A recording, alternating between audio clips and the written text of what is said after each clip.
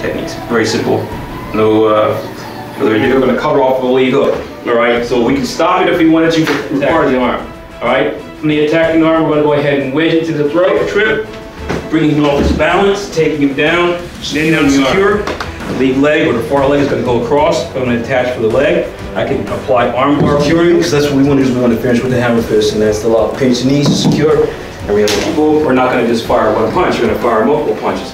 So he might fire the hook, and he might fire. Getting his balance backwards, turning his head as I pull his arm this way. All right, sliding, going down this direction again.